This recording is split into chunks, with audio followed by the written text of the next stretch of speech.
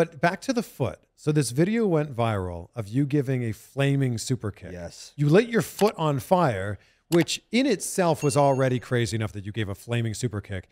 But it was the fact that your foot wouldn't go out. It just kept burning. So this is the situation. So the night before, me, Drew Parker, who's probably one of the top deathmatch wrestlers right now. He's from England. He moved to Japan to wrestle some of the best deathmatch wrestlers in the world. That's where the best, most story-driven death matches are. That's where Jun Kasai is. That's where Takeda is.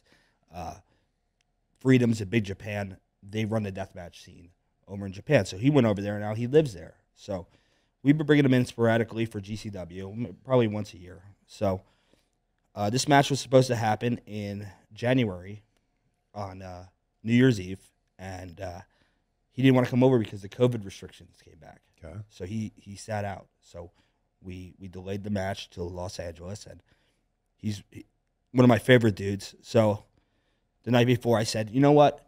You're doing a lot of death matches on this tour.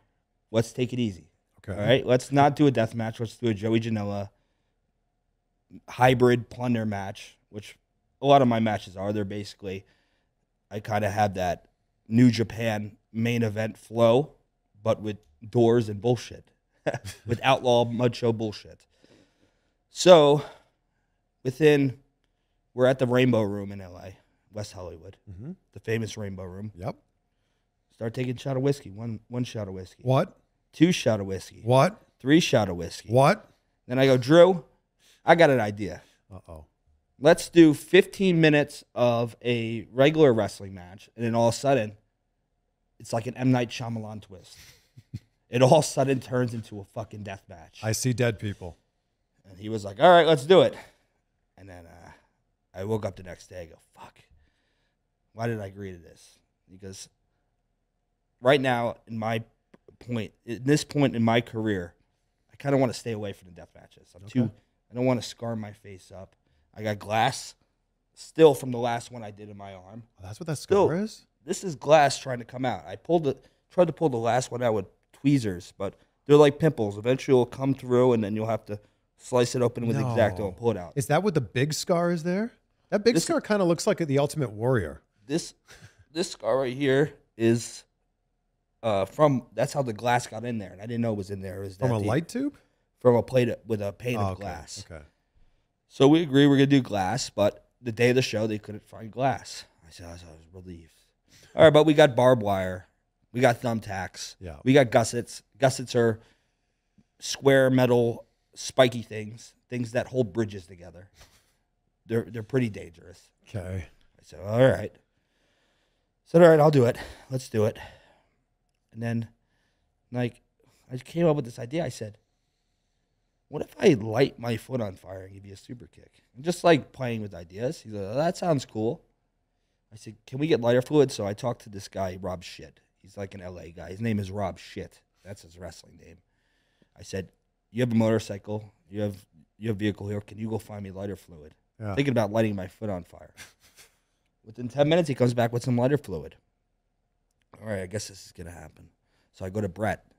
I go, Brett, I'm going to light my foot on fire and give Drew a super kick. He thought I was just bullshitting. He didn't think I was actually going to go through with it. He's like, oh, whatever. Yeah. So we get out there, and fire spots are usually, they go either to the left or the right. It's usually rarely perfect. They either don't work and the fire goes out and you look like a complete idiot. Okay. Or the fire is blazing and you nearly die. I didn't want it to make it the latter. I didn't want to make it a shitty fire spot. Yeah, so yeah. When I took the lighter fluid, I've absolutely used probably 3/4 of that bottle on my foot. And when we were ready to go, I took that lighter and I lit that foot up, and that was blazing. I didn't really feel it at the time. It wasn't bad. I hit it. Perfectly executed super kick with the fire. Couldn't have gone any better. But then I'm waiting for the water, and the only people that really knew were me, Drew, the ref, and one of the young guys from LA who is helping out with building stuff for the night. and rob shit. So You didn't think to have a fire extinguisher on hand? I didn't want a fire extinguisher. Usually a fire extinguisher, it's kind of pointless. Usually you put water on the fire and it goes out. That's what people don't get. The last thing I want is some fucking guy coming, spraying a fire extinguisher at me, and me breaking out in a rash and my eyes swelling up for fucking 4 days. Okay. That's what happens. Okay. The chemicals in a fire extinguisher are terrible for you. They're not supposed to spray heat. This is not 2000 WWF fire extinguisher.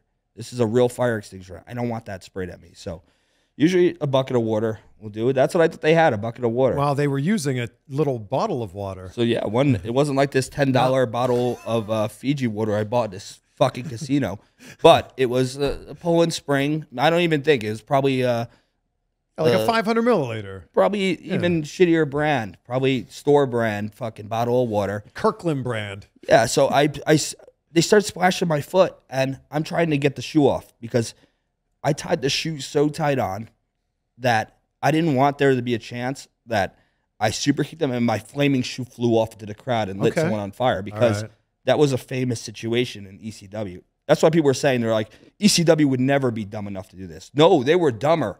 They almost lit the whole building on fire, and they were lighting fans on fire when Cactus Jack, the video doesn't exist. The evidence was supposedly erased. I know somebody has that video somewhere, probably in Stamford, in some vault, that Cactus Jack hit Terry Funk in the back with a flaming chair, and the towel flew off onto Terry Funk and Dreamer, and they both caught fire. And then they ran into the crowd, and then the towel flew into the crowd. Oh, man. And then there was supposed to be some kind of crucifixion angle afterwards, so they went with it still while this flaming rag and Terry Funk is running around on fire.